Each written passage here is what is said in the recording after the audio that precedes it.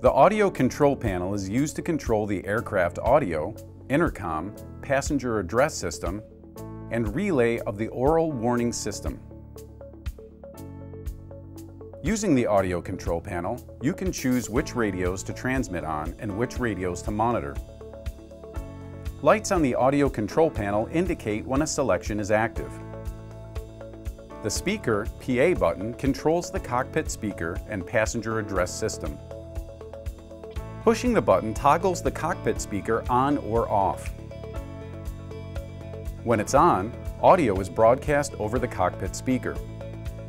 Pushing the button again toggles the PA system on. When PA is selected, pushing the push-to-talk button will transmit over the cabin PA system. Transmitting and receiving over comm radios is accomplished using the microphone selector buttons and audio control buttons. To transmit, select the desired comm radio. The selected radio will be indicated by an arrow. The direction of the arrow indicates which pilot has selected the radio. To transmit on the radio, push the push-to-talk button. To monitor a radio, push the associated audio control button. You can monitor multiple frequencies at one time, but can only transmit on one. Volume is controlled with the master volume control knob. Rotate the inner knob to control volume to the pilot headsets or the cockpit speaker. The outer knob controls the volume of the cabin intercom system.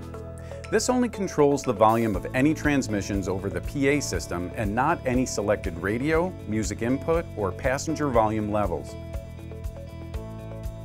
The split function is only applicable to aircraft with only one audio control panel installed. It splits the radios so that the pilot and co-pilot can transmit over different frequencies using only one audio control panel. Split mode is not operational when two audio control panels are installed. These audio control buttons allow monitoring of any audio transmitted over the associated NAV, ADF, or DME frequencies. The ICS button toggles between different states of the intercom system. When ISO is selected, the pilot is isolated from the intercom and is connected only to the aircraft radio system. In this case, the co-pilot and passengers can hear each other, but will not hear aircraft radio receptions or pilot transmissions. When all is selected, the pilot, co-pilot, and passengers hear both the aircraft radio and the intercom. When crew is selected, the pilot and co-pilot are connected on one intercom channel and have exclusive access to the aircraft radios. The marker beacon receiver uses both visual and audio indicators to alert the pilot when the aircraft passes over a 75 MHz transmitter. When the marker button is pushed, the light above the button is turned off and the marker audio is muted. Pushing the mute button mutes the marker beacon for 60 seconds or until passing another marker beacon. Pushing the marker sensitivity button toggles the receiver sensitivity between high and low.